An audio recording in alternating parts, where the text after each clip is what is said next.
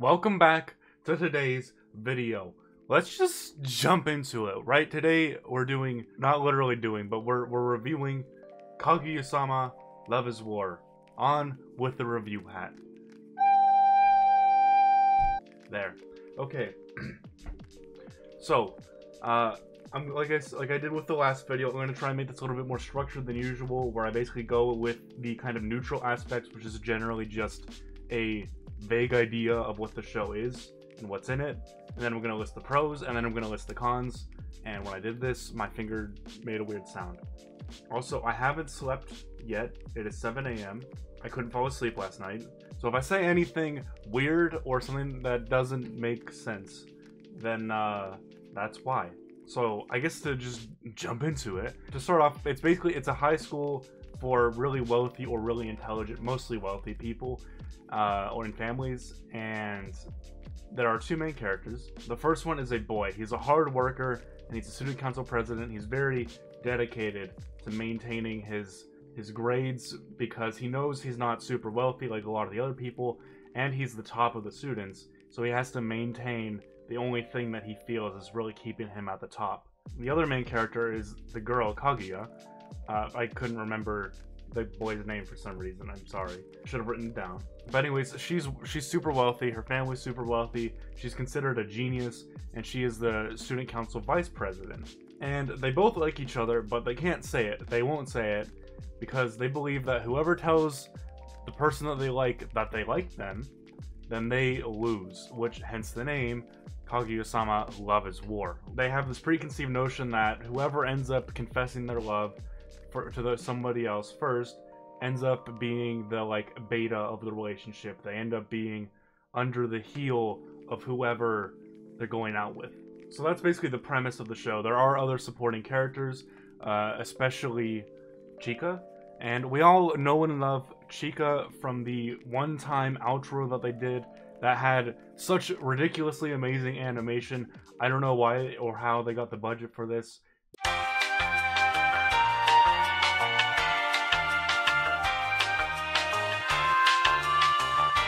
They rotoscoped it, which if you don't know what that means, it's basically like they used someone else's movements to make the animation, which is really time consuming. There's also Ishigami, the other supporting character. By the way, these other two characters are also on the student council, and he's kind of the accounting, super shut-in, but surprisingly smart kind of guy. His social skills are shit, but that just adds for more comedy. Chika's kind of stupid, but her family's rich, so it's okay. There are other supporting characters as well, some that are not showing up as often as others, but we're not going to get into that. So for the pros, so first off, I actually think the show is kind of cute as well, where the animation and just certain scenes are, you know, fairly adorable.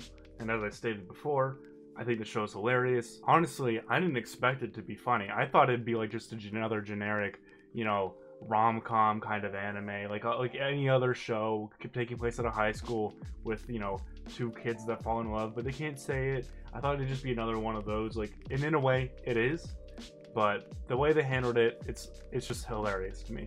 Like I mentioned before, they have quality animation, and another thing that really makes the show good is the narrator. The narrator is this guy that has this super, you know, shogun or whatever type voice where he's like, カオス理論。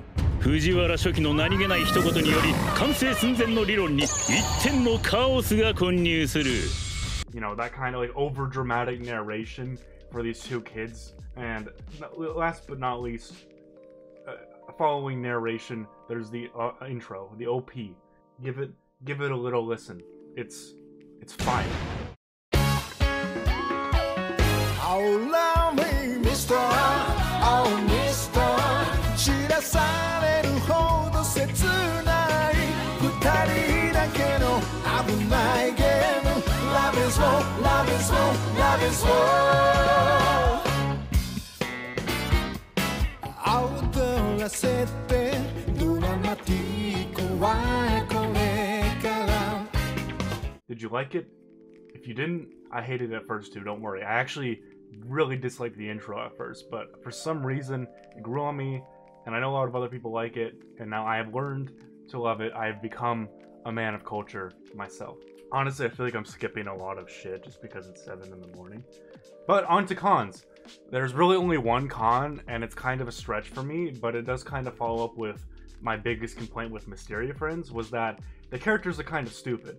Like, they're supposed to be geniuses, most of them, but they're kind of stupid. Like, they overthink things way too much, but I guess that comes with them just being young. So I guess that's to be expected for people that are around their age anyway.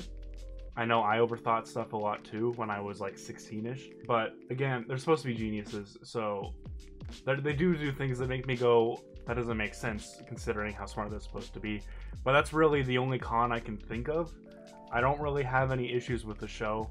Like, I don't even actually consider that a main issue for me, but I did notice it, so I'm listing it as a con. So yeah, defying my low expectations, I'm giving this show a 5 out of 5.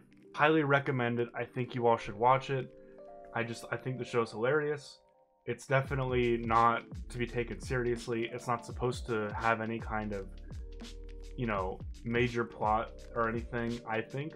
It does have a backbone to it in terms of there is a little bit of development over the course of the show. You know, the characters become a little bit more open, or they become a little bit more accepting of certain things. They grow a little bit. They don't just become stagnant characters like in other slice of life shows. So it's not like it's completely aimless, but for the most part, it is. Anyways, I hope you'll watch the show, and I hope that my, 7 in the morning, no sleep rambling of the show gave you some insight onto what it's like. Maybe just a little bit. I probably shouldn't have recorded this early, but I hope you all enjoyed. Thank you for watching. Remember to smash that like button, hit the subscribe button, and never forget, eat ass.